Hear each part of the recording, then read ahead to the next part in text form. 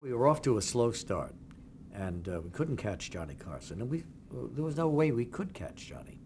He was on NBC. He had started 5 years before us. He had a stronger network of stations in those days. ABC was the new kid on the block. Couldn't catch him in the ratings. The more stations you have, the more rating you have. So, well, I was hearing things in the hallway that maybe I was to blame. And I would walk every day with Joey Bishop. We'd walk up Vine Street to Hollywood Boulevard over to Going and back down to Fountain and Vine to relax him before the show. And he said to me, you know, I'm hearing things. And I said, yeah, I know, I'm hearing them too. And so finally, I just decided I was going to just walk off the show and let them do whatever they wanted, because it was hurtful to hear that I'm holding this whole thing back.